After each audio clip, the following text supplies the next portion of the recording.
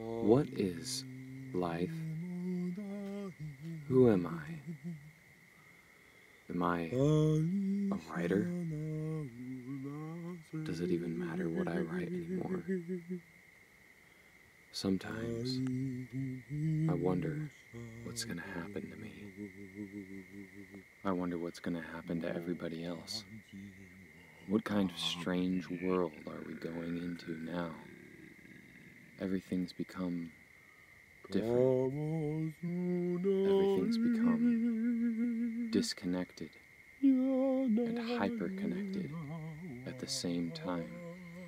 The paradox is expanding its polarity. Everything is becoming closer together and farther apart simultaneously. And so, I sit and I write more.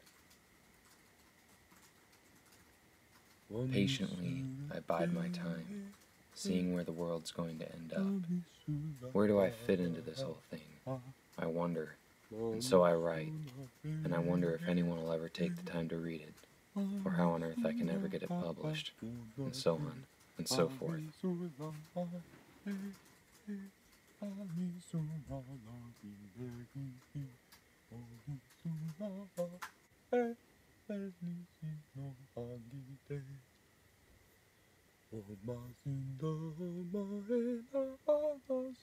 Other times, I sit and I draw.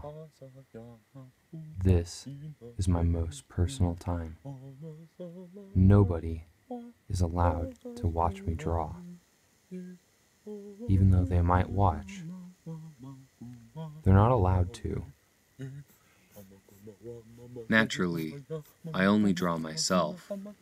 I make sure to put in all the key features, like the dark bags under my eyes, my giant lips, my misshapen jaw, and I always draw my hair kind of weird, because I've always thought my hair was kind of weird, and really, that doesn't look anything like me, but that's why I'm going to put these surprised eyebrows on right before I finish the eye details. There's a small, strange dog that always sleeps by the bed where I sleep. I've always wondered where she came from, because I met her when she was 5.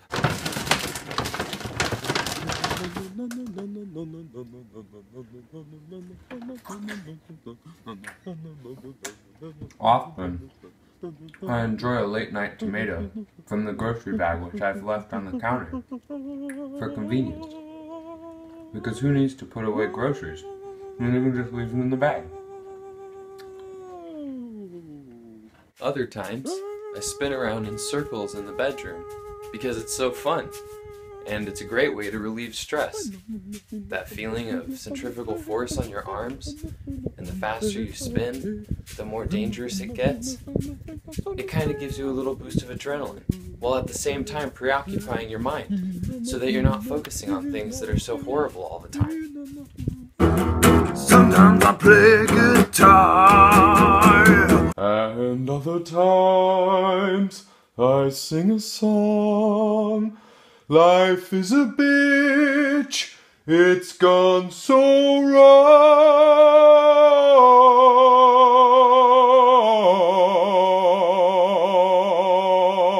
But in the end, I'm just that same guy who was writing on a laptop. Sometimes I wash my face and I think to myself, who am I? What have I become?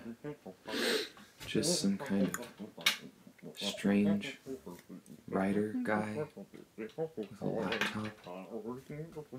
And then I put my glasses on and I realize I can see clearly now. I can see everything. I know who I am. I'm a really, really weird guy. The preceding program was brought to you by Look Rad TV. Look Rad TV. A new place for you to explore your boredom. Good day. Welcome back to another episode of Random Advice from an Australian guy you don't know. Australian guy. I've recently learned about something called adrenal dysfunction, which can be a symptom of yeast overproduction in the gut biome. Now, I've learned that there's roughly 3 elements to the biome. You got the upper digestive tract, the large intestine, and the colon.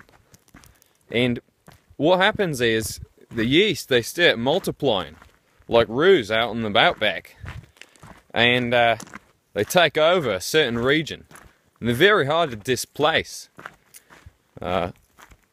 This is what leads to adrenal fatigue, and particularly getting on a habit of focusing on your adrenals while you're at work.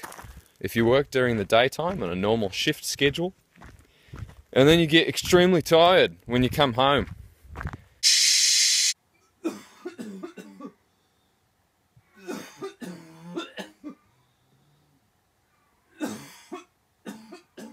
www.naturalamericanspirit.com